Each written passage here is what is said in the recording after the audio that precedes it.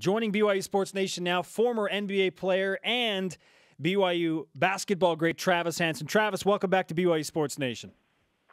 Thanks, fellas. Thanks for having me on this morning. You bet. How did you feel about BYU being seeded as an 11 and the play-in game? Just what was your initial reaction to the news? Initial reaction, last night I was in St. George at my dad's house watching it, texting Terry Nashif back and forth, and and I thought it was a joke at first. I mean, they treated Indiana and Texas and even UCLA extremely well. I think a little too well, and a little disrespectful towards BYU, especially how they played the last few weeks and that big win at Gonzaga. But in the end, actually, I think it's a way better spot for them. They don't have to wait very long; they get to play right away, and the first two games are super winnable games for them. Where do you think BYU should have been seated? At least with Indiana, Texas, and UCLA, where they were seeded at least at 8 or 9 or 10, right? I mean, I was guessing a 10, maybe even 11 the whole time. But as soon as Indiana and Texas got their seeds, I thought, man, BYU has a better record than them. I think they're a better team. I think they're funner to watch. So I thought they'd get a 9. Travis Hansen with us on BYU Sports Nation, 2003 Mountain West Conference Defensive Player of the Year, 44-1 in his career at the Marriott Center. BYU now heads to Dayton, Ohio. It is a quick turnaround, Travis, and in your conversations with Terry and whoever else you've been talking to on the staff, how do they feel about the logistics of turning this thing around and going and playing tomorrow night? I think they're very positive. I think they'd love it. I mean, they flew out to Dayton this morning. They play tomorrow night, so it's a quick turnaround. It's really hard to play, on a Thursday or Friday because there's so much lead up into the game, the media, publicity. You got to practice. Your body kind of gets out of rhythm. It's nice as an athlete not to think too much about all that and not to have too much distraction. So I think they're incredibly excited about Dayton, and then it's only an hour and a half charter to Florida, and so I think the logistics work really well for BYU. Travis, what's your expectation of this BYU team in the NCAA tournament? Oh, to win the game. My gosh, I think they're better than Ole Miss. I think they actually kind of mirror each other in style of play. Ole Miss is extremely athletic, a little bit more athletic than BYU, but the BYU's IQ and the players they have on how they know how to play the game the right way is, I think, 2 or 3 times as good as Ole Miss. And so I think it's going to be an incredible game, but I expect BYU to go out there and be super aggressive, confident, and win that game, and look forward to Xavier. Do you think BYU has a shot? There's discussion of possibly Sweet 16, getting a couple of wins. It'd have to be 3 this week.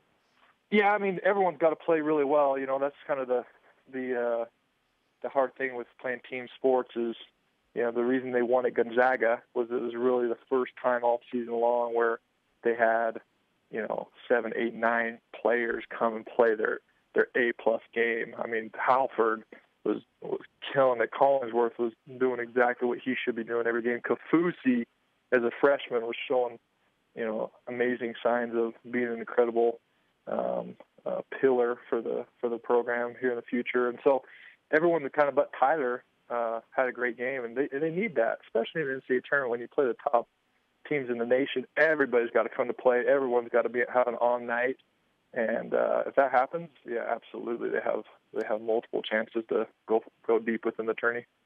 Follow him on Twitter at Travis Hansen24, former BYU guard Travis Hansen joining BYU Sports Nation.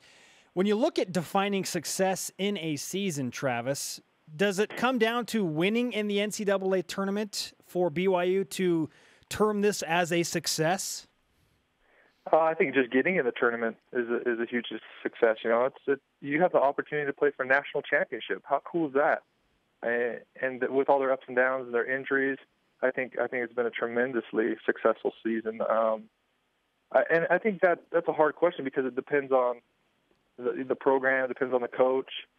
I think getting a group of guys to mold and play the right way, that alone will help you grow in the future and expand in the future. But I mean, just getting guys to, play basketball the right way. I always tell my kids that we coach, we say, we're on a mission to get rid of bad basketball.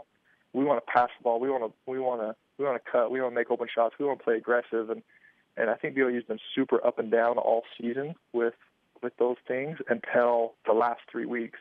And that's where, it's been really exciting and fun to watch them because they played basketball the right way. And so I think it's been a success already.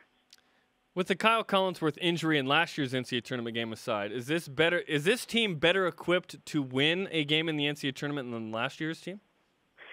Probably the way they're playing. I think their confidence is at a sky high, and I gotta give credit to Coach Rose. I played for so many good coaches. David Blatt, who coaches the Cavs, Messina, who's probably going to end up taking over for Popovich at the Spurs.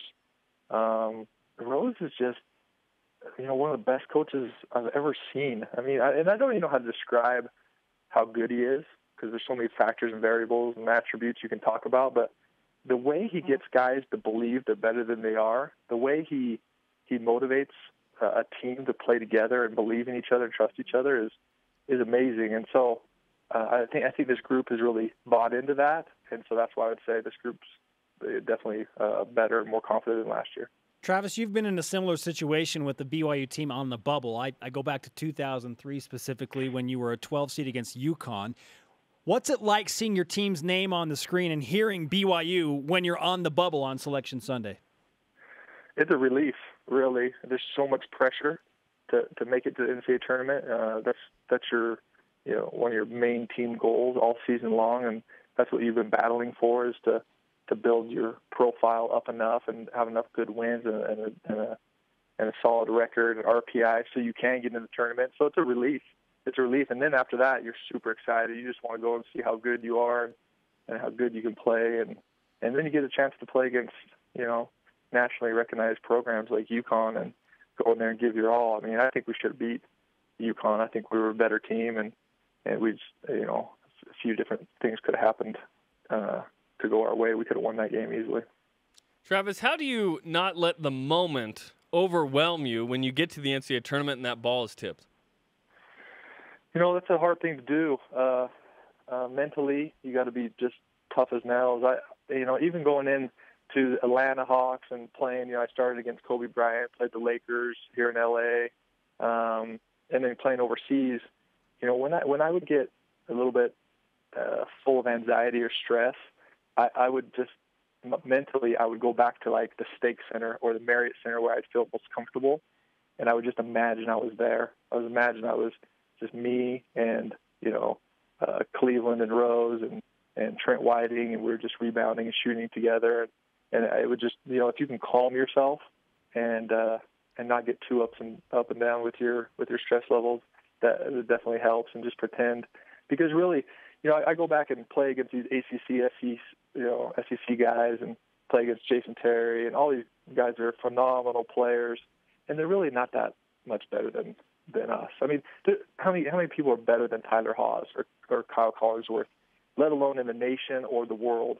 Very, very, very few players. Those two are unbelievably talented. I would put Tyler Haws on the Duke team, and he would fit right in and be scoring 18 points a game.